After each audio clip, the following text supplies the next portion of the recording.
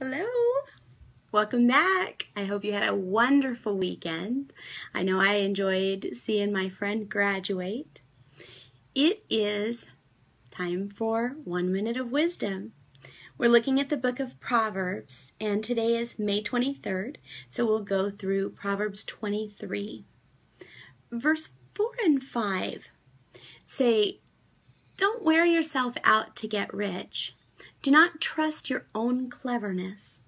Cast but a glance at riches, and they are gone, for they will surely sprout wings and fly off to the sky like an eagle." Feel that way sometimes on payday. I get emails and ads all the time that start out something like, "Sign up to hear how I got rich and started making 6 figures barely working." And you look into these things, and a lot of times they got rich by telling other people that they could get rich. Hope sells.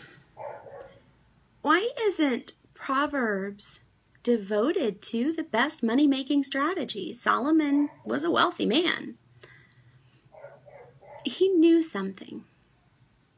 He knew the same thing that Forbes magazine said in their article, "How Billionaires Get Rich." A common theme among billionaires, this is what Forbes said, common theme among billionaires is that they rarely set out to get rich. Instead, they focus on their passions or on a particular problem that no one else is addressing. And the money just naturally flows. You should keep your mind on your interests and your business plan, not the yachts it might buy you someday. Good advice, Forbes. Now, you and I know that the most joyful life is the one that's lived side by side with God. He will provide everything we need to make the impact He wants us to make. Focus on the passion or the problems that God puts on your heart, not on the riches that fly off like an eagle. God bless you guys today. I'll see you tomorrow. Bye.